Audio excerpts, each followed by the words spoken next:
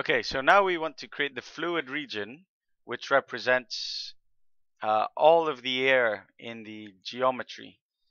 So a region is sort of the region of fluid. So if you can remember, so imagine like all of the air taking its form, then that's what the region is. If you take the analogy of a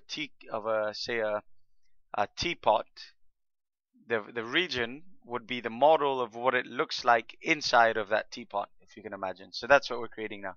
So let's select all our parts, and then we'll right click and press assign parts to region. So we want only one region for all the parts. Now we want a boundary for each part surface. So do you remember when we relabeled the truck into its parts? It's going to make a new boundary for each of those surfaces, and then the rest of the settings should be okay. So press apply and close. Okay. Now when we open up the regions tab over here, now you can see we've got a region here. So what I'll do, if I hide all this stuff, so I can either right click and press hide, okay, or I can also go into scene plot here and go into geometry, which is all the stuff that's showing, and then I can put hide all of those, or better yet, I'll just deselect them from the menu. So now you can see they're not selected, and we can do the same with the outline. Edit that, so deselect that, and nothing should be showing. So now if we show only our region, let's see what that looks like. So it looks just the same.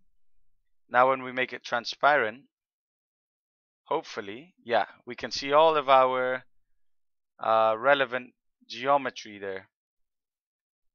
So it's in there. So that represents the air volume within the flow, within the simulation, sorry. Okay, so we've created our region now, and here it is, and you can see all the boundaries that we've defined. Okay, truck model, all this stuff, all this good stuff. And oh, where's my inlet and outlet? Did I forget to define it? Let's check.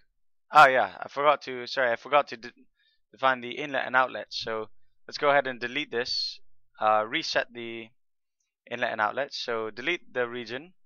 Then in the wind tunnel, I need to right click this and press split by patch again, and I'll rename these surfaces inlet, create, then outlet.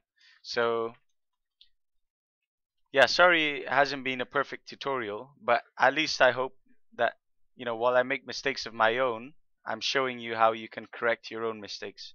So inlet, outlet, then default. Okay, and now let's redo that. So select it all, assign parts to regions, one region for all parts, boundary for each part surface. Okay, apply.